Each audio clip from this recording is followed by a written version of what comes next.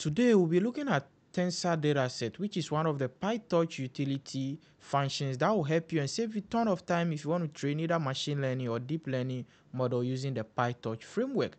This particular function is very important and it will save you a lot of time. So just make sure you take your time, go through this tutorial and understand every concept in this particular tutorial. The code and everything will be on my GitHub repo so you can leverage it and practice with it. To get started, the requirements are you need to install Torch and Pandas as well. So make sure you install these two libraries. I'm not going to take you through this one. I hope you can install the libraries on your own. And after installation, make sure you import Torch and also import Pandas as PD. More about Pandas later on in this tutorial. And also from torch.utils.data, make sure you import DataLoader, Torch Dataset, and the Dataset. The Dataset and the DataLoader, I will also explain that to you. But our main focus is on TensorDataset, which is the topic of this particular tutorial.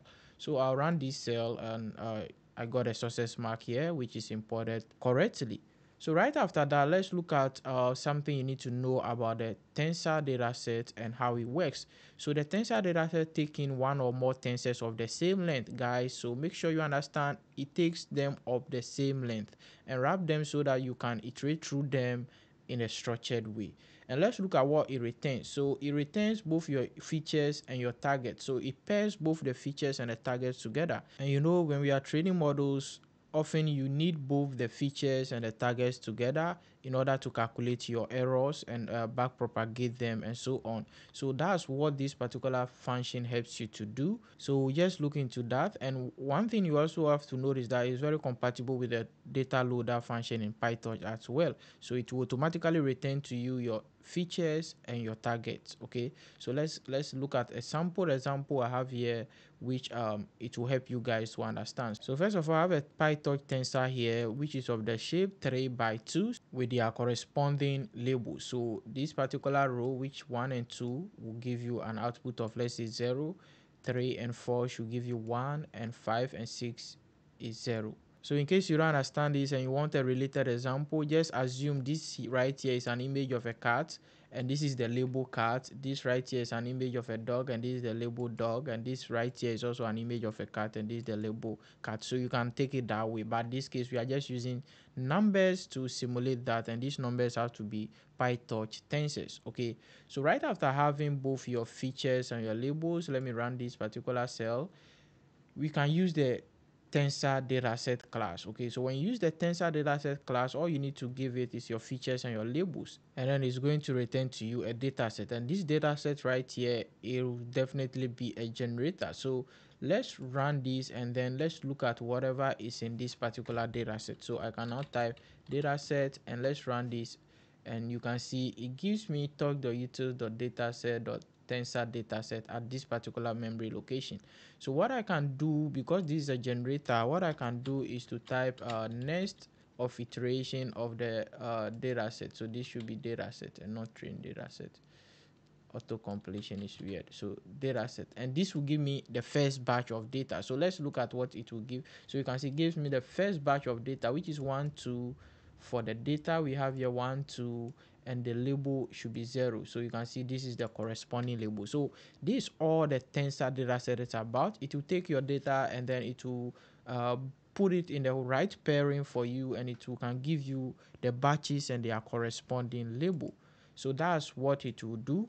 Let's look at how you can pair this with the PyTorch data loader. So the PyTorch data loader, I've imported it right at the top here, which is somewhere here, and I can now give it my data set, which is of the tensor data set, and specify a batch size of 1. That means anytime I run this, I want 1 batch, which will be something like this. It's just like running nest of ether data set. So anytime you run this, you get 1 of this, but you can specify a higher batch size at 2, 3 or more.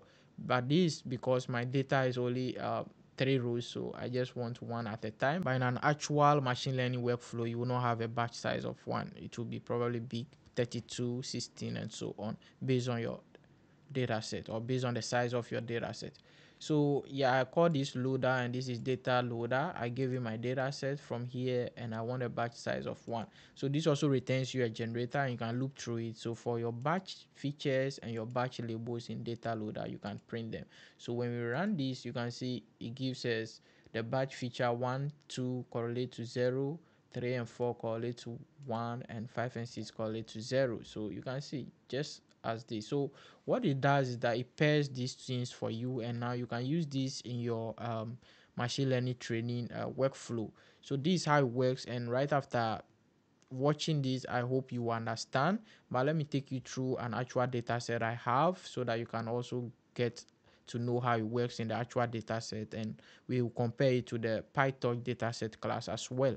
So here I have a data set called rice classification.csv, and I'm just reading this data set and checking the first 2 columns. So yeah, that's what I did. This already processed data set. It has about 12 columns, but we don't need the ID column here. So over here, I've just removed the ID column. Let me run this and make sure this works.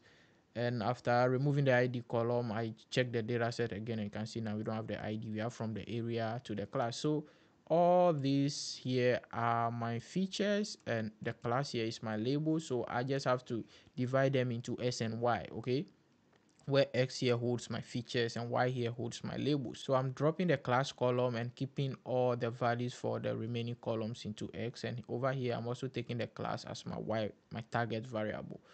And what I have to do in order to use the tensor data set is to first of all convert whatever data I have into tensors. Okay, so in PyTorch, everything you work with should be in tensors. So what I have to do is to do torch.tensor and make sure I give it the X. I do the same thing for my labels or targets as well.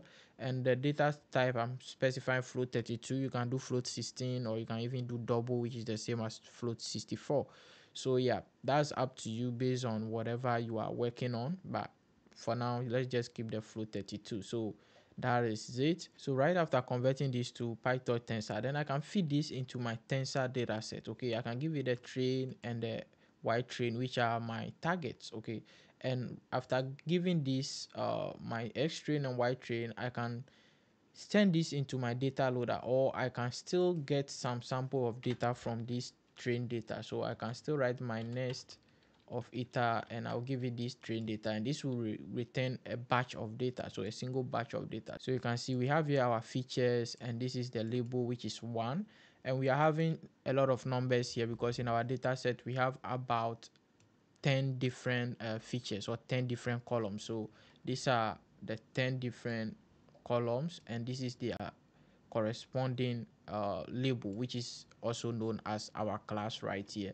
So you can see it works with our data set as well, and this is going to save you a lot of time rather than rewriting your own custom data class and processing it, which will take a lot of time for you.